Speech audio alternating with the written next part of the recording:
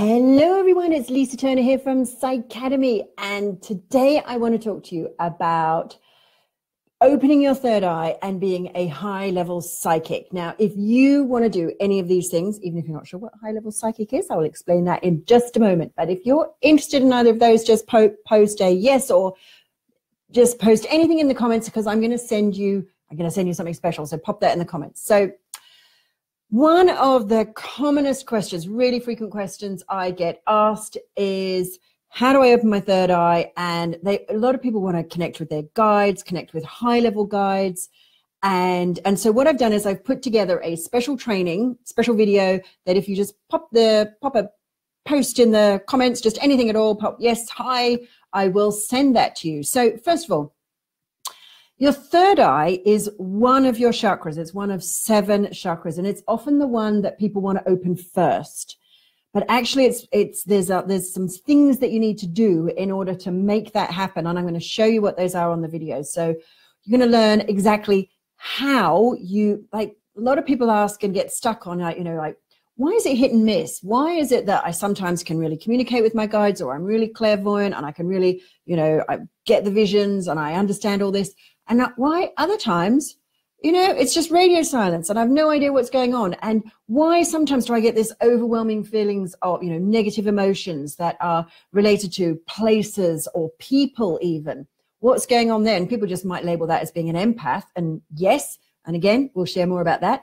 But there's really more to it. And it's really about understanding how the psychic mind, how what I call the psychic circuitry works, so that you understand where the messages are coming from, when they're coming from a highly evolved place and when they're coming from maybe not so highly evolved, and how to know the difference, because that's really the difference between being a high-level psychic and a low-level psychic. And I'm going to give you some of the tips right now on how to do that.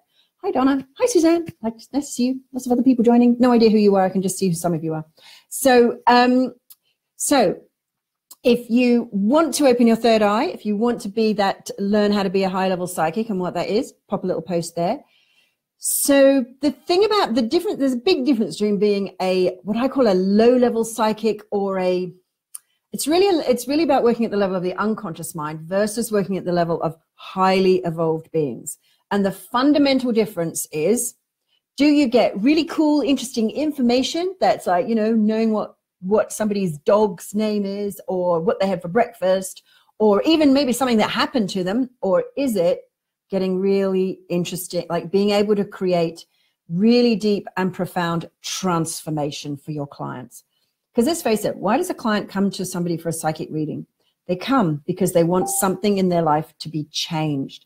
They want something in their life to be different. It's like, they might just want to know what's going to happen to them, but they want to know what's going to happen to them so they're ready. So rather than predicting the future, wouldn't it be better if you could enable them to create the future? So how to be a high-level psychic. So pop that in. Pop in a comment. Yes, I want to learn how to be a high-level psychic. Yes, I want to activate my third eye. Pop that in the comments, and I'll send you some stuff.